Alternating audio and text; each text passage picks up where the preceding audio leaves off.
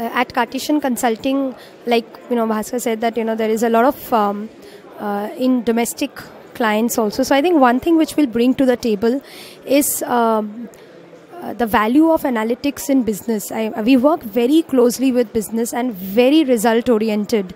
So our model, actually it's quite a belief or a DNA of the firm that we need that ROI to be strong from analytics. The technique, the tool, are of course the services, the advanced steps, advanced analytics are great, but it has to derive some value.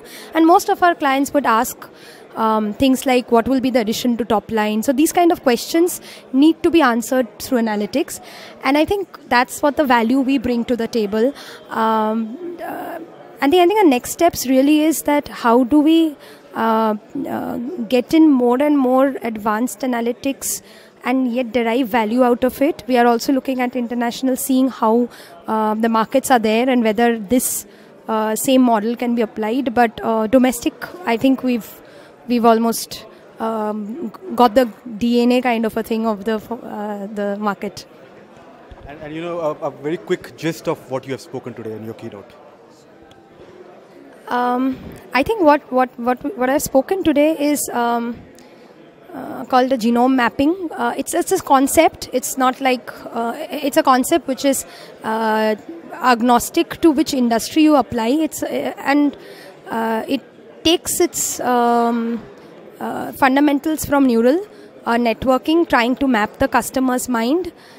It shows a supervised machine learning which can work on real marketing problems, like how to move from single to multi, kind of very basic problems, and use a cognitive learning, self-learning methodologies.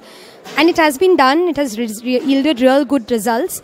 An application of behavioral economics, so not losing the customer focus out of it. It's taking the customer preference and converting it into a supervised learning method, which is I think India has still to see some of the case histories. Of course, outside there are lots of such case histories where people use neural network. And your closing comments, Moumita. What do you think about your experience at CYPHER2015? So I think first of all, thanks Bhaskar. I think it seems like the entire analytics fraternity, the kind of it's very, and we go for seminars where we have marketing, we have industry, we have manufacturing, technology. It's good to see that all presentations are talking the same language. It's like a fraternity or a or a brotherhood feeling. We talk the same language, face the same problem. Good to hear some of these, like we are facing recruitment challenge. Oh yeah, we are facing supply-demand mismatch. We are all facing the same. I think it's good. A lot of learnings across, a lot of good industry practices also, which we have seen. I think it's been good to get all of this together. Thanks, Bhaskar.